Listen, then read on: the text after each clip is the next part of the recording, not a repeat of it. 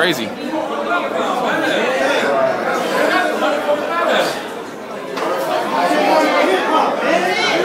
morning. Good morning. It's Badass. Who is this? It's Envy. What's up, nigga? What's up? It's Angela. What up, Badass? Where's Charlamagne at? Yeah. I'm right here, bro. What up? I'm chilling like a but look, let me tell y'all this. Exclusive for y'all only. I ain't on no, what you call that you know, no paparazzi trying to get all, hey, for this, because, you know, I'm about my music, and that's one of the second things I want to say. I'm going to end up sending y'all some music because my life ain't about fighting and negativity and all of that.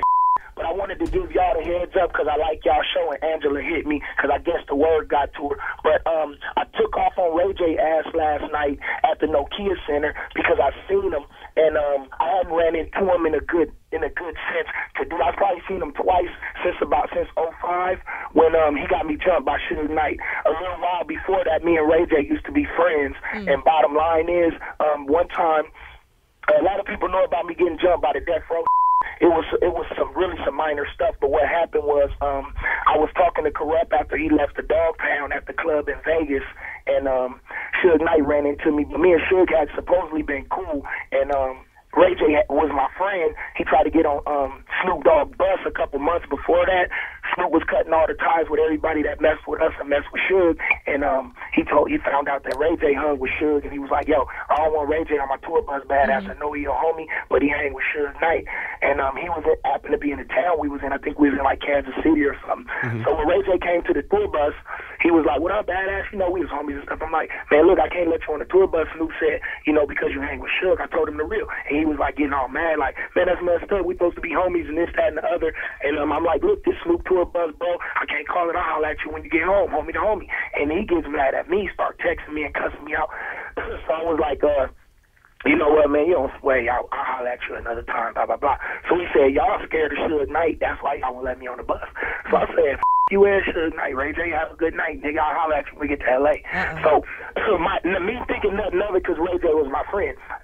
So he was really cool with Suge, really showed Suge my message, and me and Suge had been cool. Like, we would talk before that, so I guess that kind of pissed him off. When he saw me at the club in Vegas talking to Corrupt, I'm thinking me and Suge peachy cream. What up, Suge Knight? What up, Badass? He like, let me holler at you over here.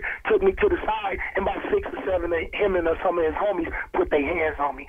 Light work. I didn't get a busted lip or nothing. But like I said, that was years ago, and I seen Ray J once, got kicked out of the club. I had a fight with my homie over it in Vegas. He was real chicken scary. I never really had a super problem with me. The dude had his mom call me about this. I just told him, Ray J, come see me, give me a fair one. You was my homie. You act like you a street dude. You act like you all tied up with this. You got some street dudes to put their hands on me, homie. I don't play that. You got me with my dad running around with our henchmen. You know what I'm saying? Because I got family that love me. So, you know, niggas can't run around in the streets safe putting their hands on me. Right. So anyway, make a long story short, I seen him with Tierra Marie last night, and I wanted to. And he's still banging Tierra? Wait, back up. He was with Tierra Marie. Yeah, the pretty little singer. I met her once or twice. I don't even know if she knew that was me digging in his ass by the time I launched off on him. But I seen him taking pictures and smiling, so I kind of sat back. I knew he didn't see me. But I didn't have nobody with me at the time but my little date. I had a cute little female with me. So I ran to the outside, got my uncle who was with me, who I knew gonna squad with me. Didn't tell not one other person on earth. He didn't get jumped. It wasn't nothing like that. I told my uncle that was with me. I said, next time I see Ray J pass me, I'm taking off. Light work. Soon as he walked by, I bing, bing, bing, bing, threw a couple to the head. I respect him this one bit because he tried to fight back a little bit, but it wasn't nothing. His homies helped him. Nobody got super mixed up. I did not knock him out cold. He squad back. We got a little tussle on. It was cool. It was good working morale. You know, get your little energy up, some grown man stuff. It was just to send a little message. No hyphy. Don't ever put your hands on me, and don't sleep light. If you put your hands on me, boy, I'm from this soil and I get down. All I do is rap music, love my kids, and take care of my business. Don't cross my path on no negative stuff. And shout out to all those other that was there, excuse my language, but shout out to all those other dudes that was there. They gonna get their head touched too. So hold on. I don't need last night. I mean everybody that had something to do with me getting jumped. You feel me? They ain't none of them stepped out to give me a fair one. Ain't none of them called me. When I got jumped, it was Suge Knight and about 6 or 7 other dudes. In street business, I ain't never called no police. I ain't never did nothing but look for these niggas. When I run into them and I got the advantage, we taking off like pit bulls off the leash. Well, you know what they're gonna say now. Years later, though, like I be making jokes like, if I see them dudes in the kind of a nursing home and we both in wheelchairs, I might kick one of them down the little bluff. You feel Oh me? my gosh. So sleep easy, yeah. I don't rest easy. I let God, I put it all in God's hands, really. So if He do want me to get any kind of physical get back on these guys, He gonna put me like He put me in front of Ray J. I ain't looking for nobody, because half these dudes I could really go put an APB out and find them tonight and do something physical to them. But I just wait till God put me in their power, and if it's really meant for me to see them again like that, if it's really meant for them to do something to me, then it'll be happy, because I'm a very, very happy soul.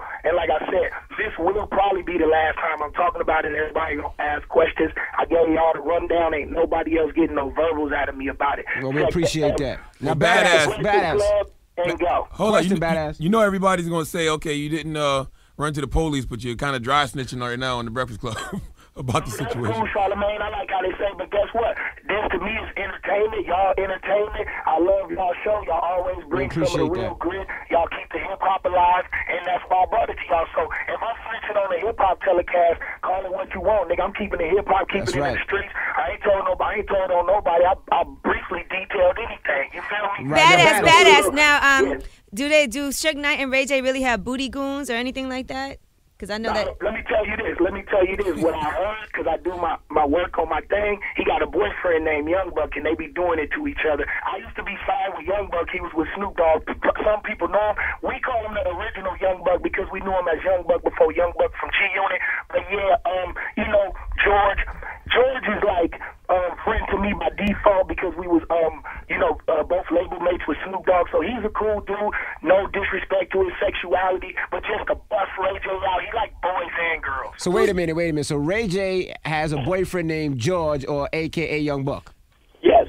Wow. They've been doing it. They've been doing they've been doing whatever brothers do together when they alone in the room. And I dug up this dirt on that little punk just in case he ever say anything to me. And yeah, he freaked out and almost had a nervous breakdown. That's why he started messing with Whitney Houston and all these girls, because the way on the streets was, he was trying to convince himself he wasn't homosexual like the way he did, because he said he only did certain gay acts.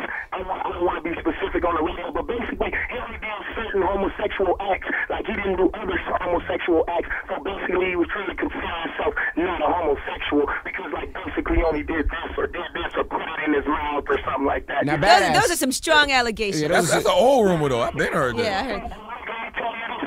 I'm afraid to God, never been in a room with Ray J alone doing nothing homosexual, so I really don't know if it's true. But I know Young Buck called him up. I looked him in the eyes and was like, Young Buck, you doing it with Ray J? Because me and Young Buck are really, really cool, like friends. You know, I never even knew he was homosexual. But when I looked him in the eyes and said that, he gave me this one kind of smile, like he didn't want to say yes. But when I say George McLemore and I know his name and I met his mom, I looked at him like that because I did want to get the word from him, because like I said, he's close enough to me that me and him is really personal. So I kind of looked him in his eyes like, oh my God, nigga, you homosexual, you mess with Ray J. And like I said, he's almost like a little brother to me in a sense that our relationship has been cool. We done music together, and we just spent time around with the crew, because Snoop signed him as a producer on Doggy Style in about '94. You know? All right, definitely. Well, we appreciate you checking in, and send us the music. I got you. Thank you guys very much for holding it down. All right, bro. Stay out of trouble. Stay out of trouble. All the time. You ain't gonna hear nothing from me for about a few more years. The rest gonna be music. All right, that enough said, bro. All right. The Breakfast Club. Power 105.1.